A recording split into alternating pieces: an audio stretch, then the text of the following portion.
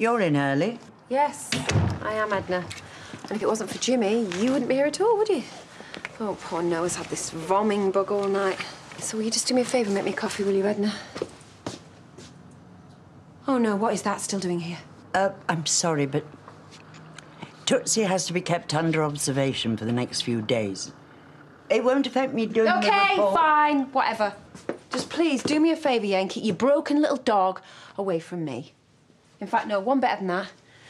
Just don't even talk to me until these have kicked in, all right?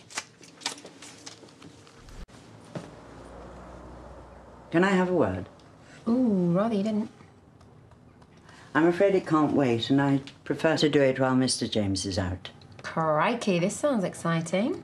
You like to think of yourself as a straight talker. So I will extend the same courtesy to you. Oh.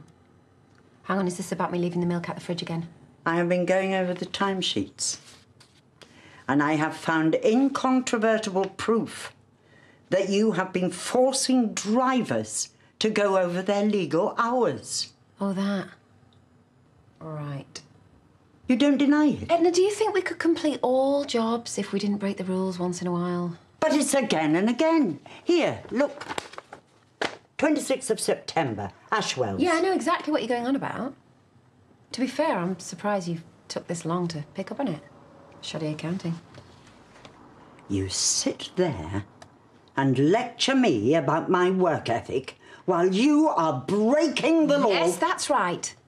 Because I'm boss and you, my friend, make my coffee. How dare you? Mr. James will hear about this. Oh, no, please don't tell Mr. James.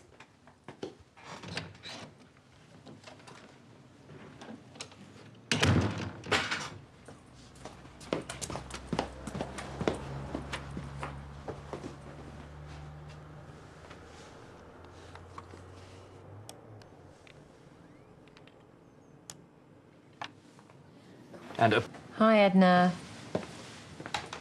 I presume you've given your side to Mr. James? My side? Oh, the driver thing. The driver thing that Jimmy signed off, yeah? We've had a little chat. You knew about this? Edna, it's not something I want to make a habit of, but sometimes when we're behind, we have to bend the rules a little bit. I know it's not ideal. Not ideal, it is illegal. We weren't even very behind over that period. Look, if you look at my report.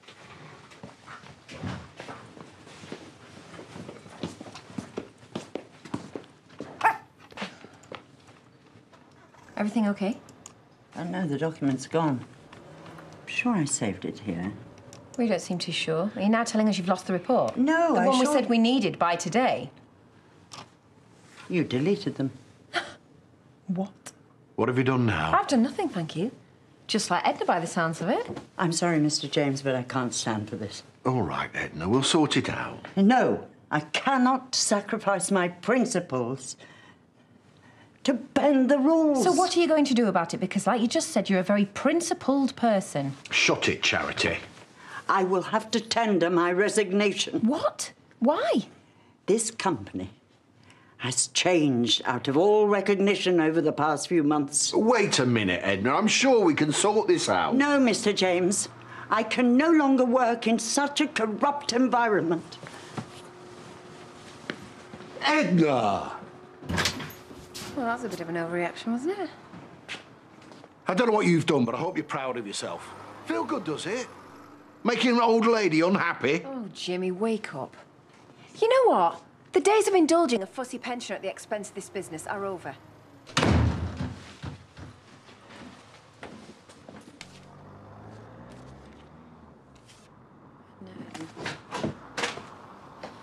Hey, it's about to lock up. Saw Edna in the pub. What we're doing to her is not right. We're doing nothing to her. She wants to leave, let her leave. She only wants to leave because we're not begging her to stay. She doesn't like the way we run things. Do you want to change that as well? No, but at her age, she's never going to find another job. Jimmy, not our problem. Don't you care at all? She is a tough old cookie, yeah? And she's going to be fine. Guarantee it. Good night.